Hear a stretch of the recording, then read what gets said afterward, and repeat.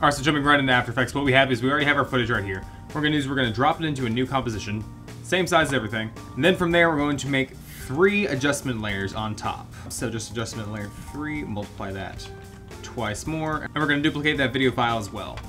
Alright, from there we're going to select the second layer and you're going to change the opacity to about an 80. So then we're going to go to the Effects and Presets panel, we're going to type in Echo. The Echo effect is the main one we're going to be using today. We're going to drop that on top of that second layer we just copied. And then here's where it's going to get a little more complicated. We're going to go over here to Echo Operator and then Composite in back. Number of echoes, let's just say about not 50. We're going to do 5, and Decay, let's just do that for 0.5. And if we play through, here's what it looks like. As just that little like blurred effect going on top of there. So from there, that's where most people would just kind of stop it at. That's where I've seen a lot of people just end it out, and that's where it's done. So what we're going to do is we're going to go over to the Effects panel and type in Tint.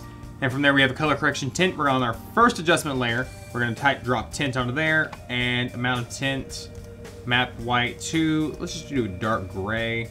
So what we're doing now is we're trying to get a fade vignette. So we're going to come over here, go to the ellipse tool, and let's just make ourselves a vignette. So there we go, nice little oval shape, and we're going to invert that mask. There we go. Open it up just a little bit more, turn on feathering, feather that all the way out, make the, well, with how those corners look, let's go ahead and extend that mask out, just make it a little more better. Just make it a little more better in the corner. Specifically this back left corner just doesn't look as polished as I would like it, and I'm guaranteed it's mostly because the footage mixed along with it.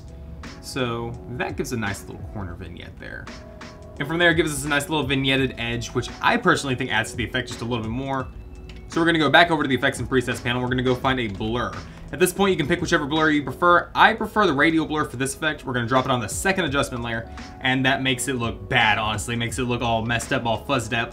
But what we're going to do is we're going to take that same mask, we're going to copy it over to our second adjustment layer, and you see how much better that actually looks. It has just enough blur to the edges so that it kind of just warps the field of view, just warps it just a little bit more to make it look just a little bit more off than it was before. And from there, this is kind of what we're getting, which I personally think looks pretty good. All right, and after getting that radial blur on, the effect for the most part is done. If you want to be done with it right here, that's a really good way to just sell this effect, and it gives a really good point across for a really quick time.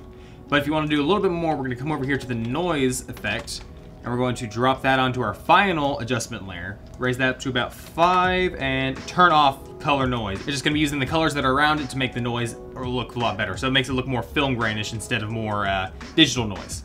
All right, the last thing we're going to add is we're going to add a glow effect onto our final adjustment layer. We're going to bring the glow radius up to about 117-ish, somewhere in there. We're going to bring our glow intensity down, though, to probably about a 0.5. See how that looks? Maybe a little bit lower, 0.2. You can change a lot more when it comes down to how it's composited on there, how the glow operators work and everything. And even the glow dimensions, you can do it where it's just horizontal or vertical or whatever. But it's all kind of a taste at that point. Just for the basic effect, that kind of gets it across for me. Personally, the glow is not needed, but I think it adds a nice little artistic flair to it. Adds a little bit more drunkenness to it, essentially. Your eyes are dilated, letting more light in.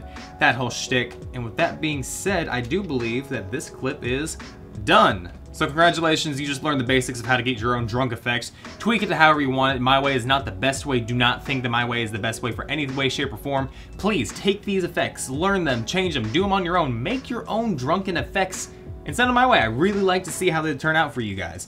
So with that being said, I love you all. Click that subscribe button. I'll see you guys in the next episode. Peace out, guys.